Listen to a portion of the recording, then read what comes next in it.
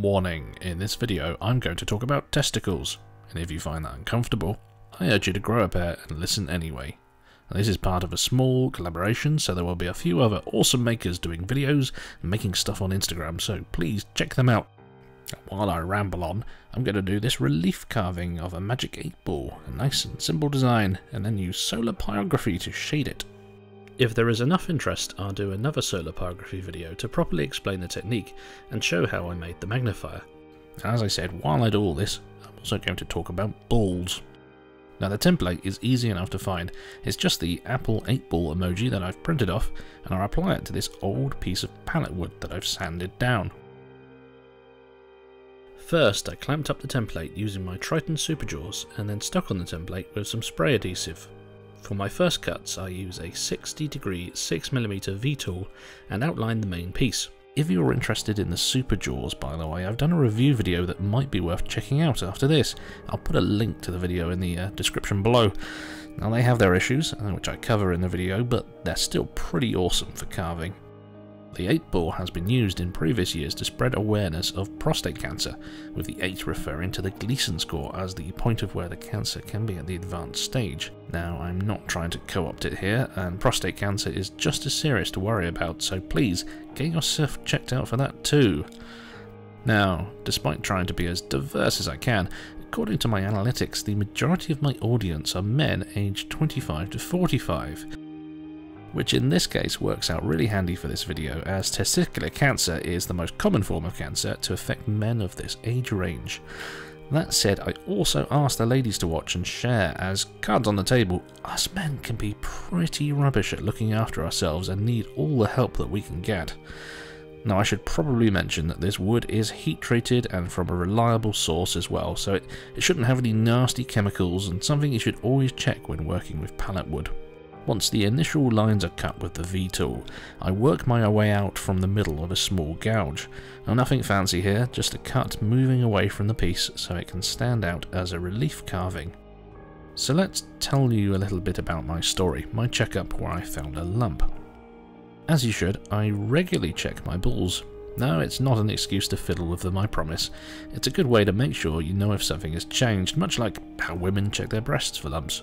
The best time to do this is after a bath or shower, because they are at their most relaxed, and do it one at a time and just filled all the way around with constant pressure, but obviously not too hard. You'll know if you push too hard. They could feel hard or have a lump or just different in some way, and if they are, don't panic. Your body is weird and changes all the time, and a lump probably isn't a sign of cancer. If you do find something, or if you're just worried, make an appointment with the doctor.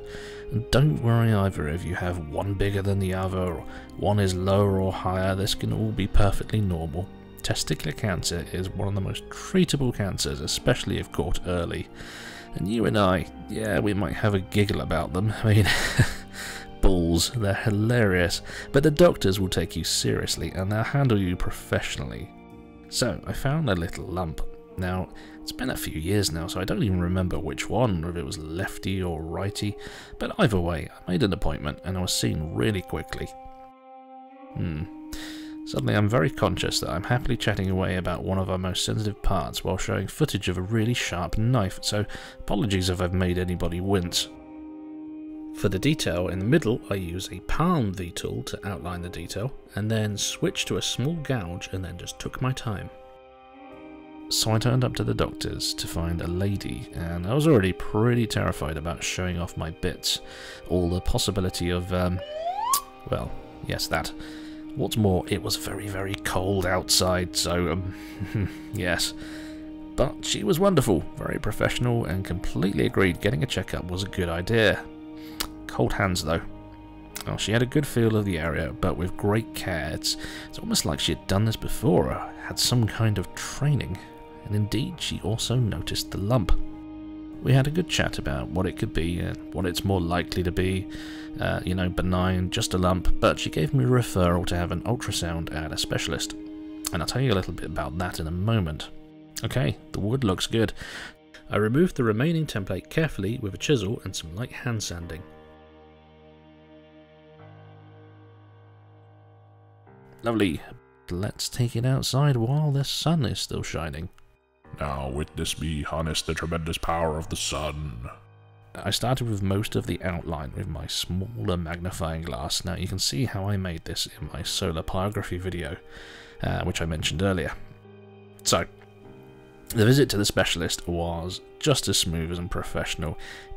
I was made to feel so comfortable, and I had no issue saying yes to a small team of medical students to also watch the procedure. Had I been told beforehand that I'd had students watching, I'd have probably had a panic attack and had horrible dreams about 50 girls all packed into an auditorium giggling away, but it turns out it was a nice warm room and just 3 students, so not embarrassing at all. They were all very, very professional and serious about it. The 8 ball in this case is just something simple to burn, although the 8 is kind of also significant. Testicular cancer is more likely to develop if you have a close blood relative who has it. In fact, if your brother has had it, you're 8 times likely to get it yourself. So yeah, the magnifying glass is great for the detail, but I get impatient quickly, so time to whip out the Fresnel lens. Yeah, I got this thing from AliExpress and it's pretty powerful. In fact, it can even melt metal with the sun. It's mostly about size, of course, because the bigger the lens, the more energy is being focused into one spot. I've seen even bigger lenses that can even melt rock, but I don't think I can be trusted with such a thing, do you? Yeah, look at that, so much quicker, as you can see. So back at my appointment, they put some cold liquid on my boys. Didn't need to shave them or anything, as I thought they might, and they just popped a scanner on. I could see the lump in the screen, all the veins and the weird things going on in there. Honestly, it looked like an episode of Star Trek I once saw, but apparently it was all perfectly normal stuff going on. And almost straight away they could tell me that the lump didn't look like an issue at all, and would probably disappear in a few weeks, but to check and get another appointment if it didn't. So no biopsy or horrible stuff with scalpels, nothing like that was needed, and indeed after a few weeks the lump faded away.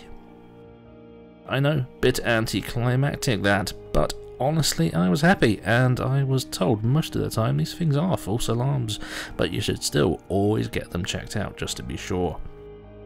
There we go, nearly done. The finished burning was probably a little overdone, so I cleaned up some of the edges with my gouges. And a careful first coat of melamine lacquer just to seal it, because there's nothing worse than getting loads of sort of black ash and stuff all over your hands as you're trying to seal it and then find it's gone onto the wood. It can look a mess.